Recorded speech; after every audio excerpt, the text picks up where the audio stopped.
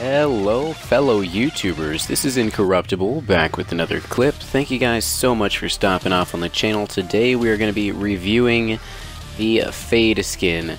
There is 3 edit styles for Fade. Let's go ahead and check out all 3 of those styles. You get one at level 50 and you get another one at level 100. Right now we have the Voyaged Fate.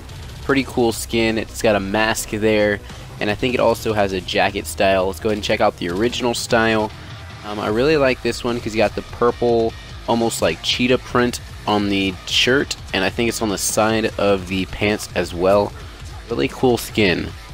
Then we got the second style. You get this one at level 50, the Voyaged Fade, and then you get the Masked Fade. This one you get at level 100. It is very clean. It's got some animation going there, some horns popping up. I really like this one a lot. Can't wait to get level 100 and get that skin. But today we are going to be reviewing the Voyaged Fate. No, sorry, I keep saying Fate. It's Fade. Today we're going to be reviewing the Voyaged Fade. Got the Assassin Pack. Dark Deflector. Both of those look pretty clean. I like those a lot.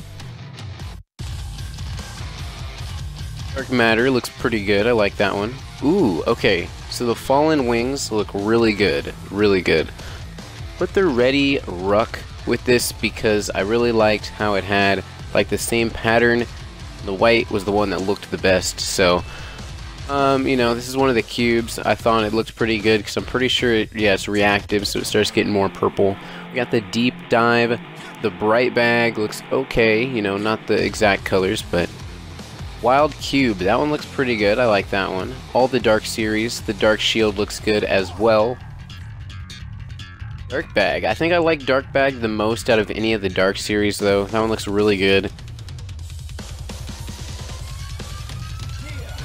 Yeah, that one looks really good.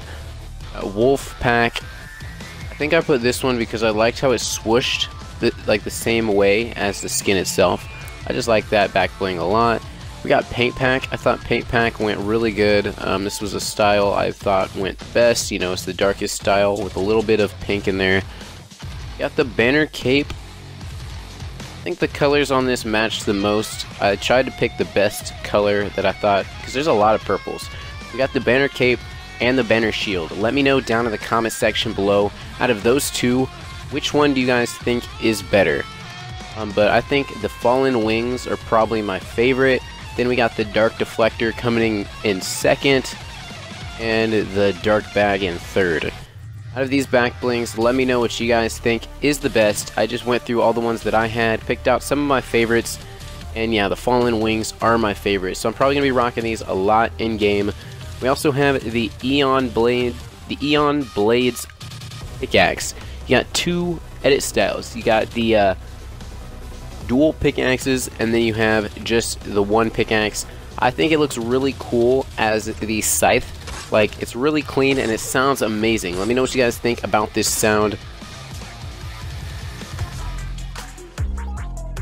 Thank you guys so much for stopping off on the channel. Don't forget to smash the like button, subscribe with post notifications turned on. If you guys need a battle pass, make sure you guys are a subscriber and have smashed the like button.